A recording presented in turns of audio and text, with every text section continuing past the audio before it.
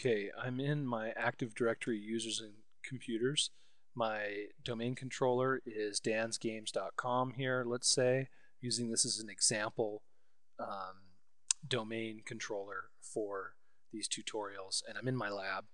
And what I'm going to do is I'm going into my OU here for server. I made a couple of OUs based on classes that I teach. So I've got a Linux one, I've got a security one, I've got a server one. And under the server OU, you can see that I've got Windows 2008 and then a Windows 7 OUs.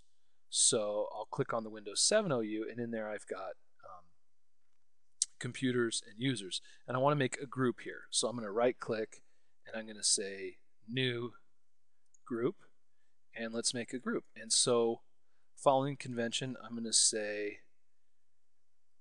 group will be, let's say, G students, right? So G students, and then I'm going to decide what do I want to do with this group. Do I want to make it a security group or a distribution group? Distribution group is good for mail lists, trying to have a list, a mail group that you can use for email, but I'm going to want a security group here, and I'm going to make it a global group because I only have one domain controller, I only have one domain in this forest, right? I only have one tree, and that is the dansgames.com domain. So I think a global group will be fine. Security group type, and I'll click OK. And so then there's my group, right? And now I can assign users to that group. I can assign Windows 7 users.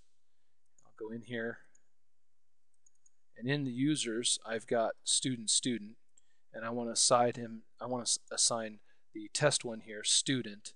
I want to assign him to that group. So I'll say add to a group, and then the group I just created was G students, and I'll click check names, and it's there, and I'll say click OK, and it was successful.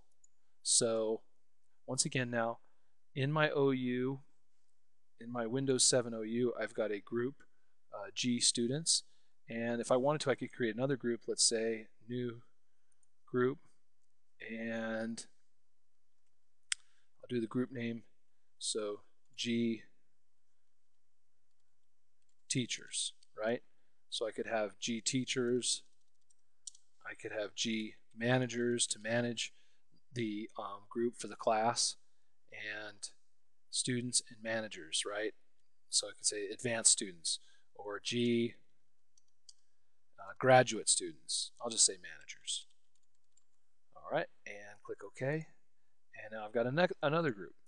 And so that's a good start for my example domain. Once again, on yours, you're going to probably want to have, you'll have a different types of OUs, and you'll have different names for your groups, but the concepts will still apply. Under computers, I've got this image2 PC. I could also add that to the group. So I'll say add to a group, and say G students, and check names, perfect, and click OK. And so that computer is also part of the group. Let's click on Windows 7 now, and I'm going to double click on this group. You can see the members in the group, right?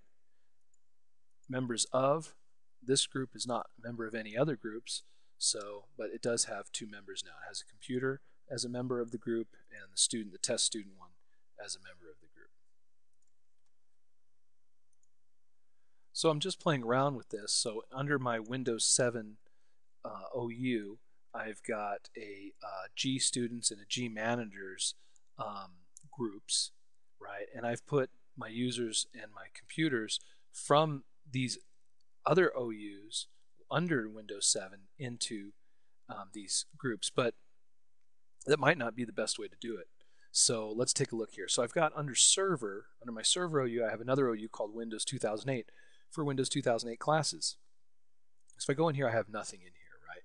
So instead of making a OUs of users and computers under Windows 2008, I'm not going to make any child OUs under Windows 2008, but I am going to make a group. So I'll just make a group now. I'll try to do that again. So new group, and this time I'm going to call it G for group, right?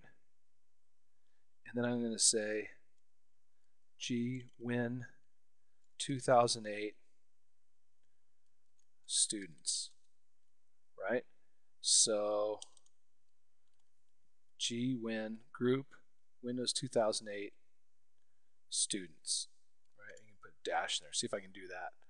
And security group is good because I can put permissions on a security group. And global's good. I don't need universal, right? That's just going to slow down the system. I only have one domain, so it's only one domain controller. So this would be appropriate. All right, so group Windows 2008 students. Click OK, and there's the group for that. And I'll make another one, new group, call it G Win 2008 dash admin, right? Click OK. So now I have two groups, one for administrators and one for students under my 2008 OU, which I'll use for one of my classes or something like that, right?